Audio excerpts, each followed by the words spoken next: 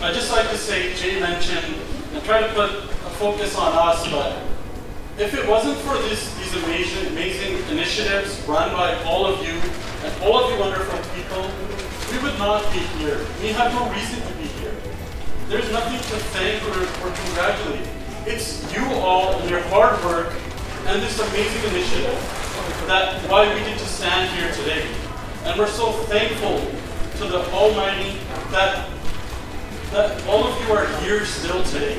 What beautiful stories, but we should all stand together and thank God that we're all still here. This is our Canada. This is the beauty of Canada. May God keep this land strong and free. Thank you so much.